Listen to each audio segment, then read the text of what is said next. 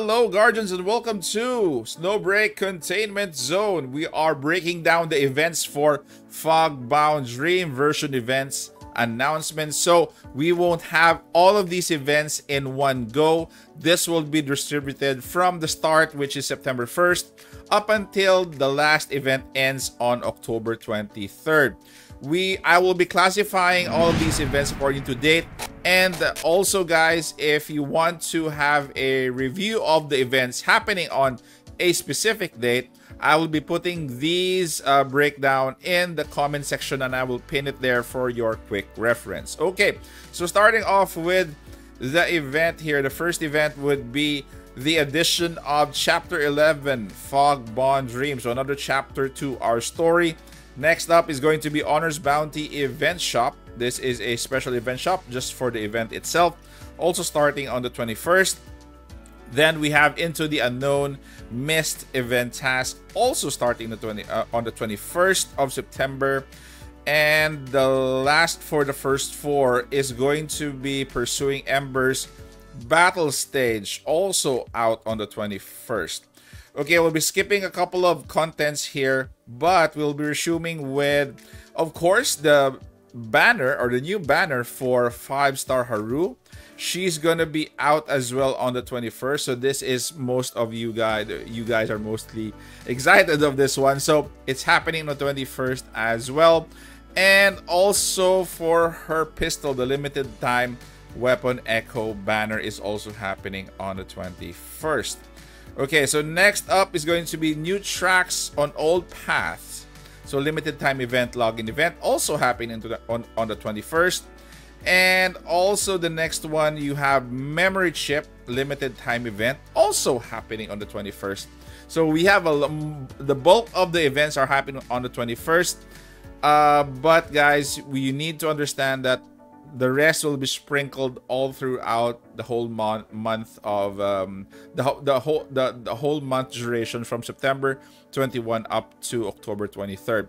So next is going to be I think we'll be getting the skins already for Haru and for Frisha Hush on September 21st as well.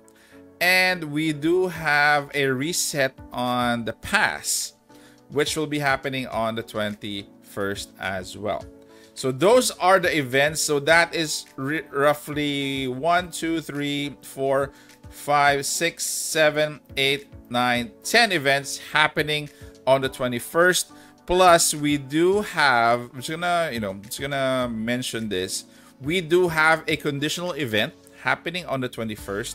If you guys qualify for the qualifiers here, Spirited event, return event, which is going to be adjutant level reaches 30. If you are below that, you can't participate in this event. And the number of consecutive days without logging in the game is less than 14 days. So more or less, if you've logged in continuously, I don't think, no, this is not less than, this is greater than or equal to 14 days. So if you've logged in 14 and up, then, sorry, if you have not logged in for 14 days or up, then you cannot qualify for this event, or you'll have to wait for this event to be active. Also, there's another qualifier here, more than 42 days since the last activation of the Spirited Return event. So again, this activates if you fulfilled all of the necessary activation or requirements posted here. So this will round out your event for September 21. The last one is conditional, however. But on September 22, the following day, we will be receiving another event, which is Endless Battle. Here, cooperative challenge gameplay, September 22 starting.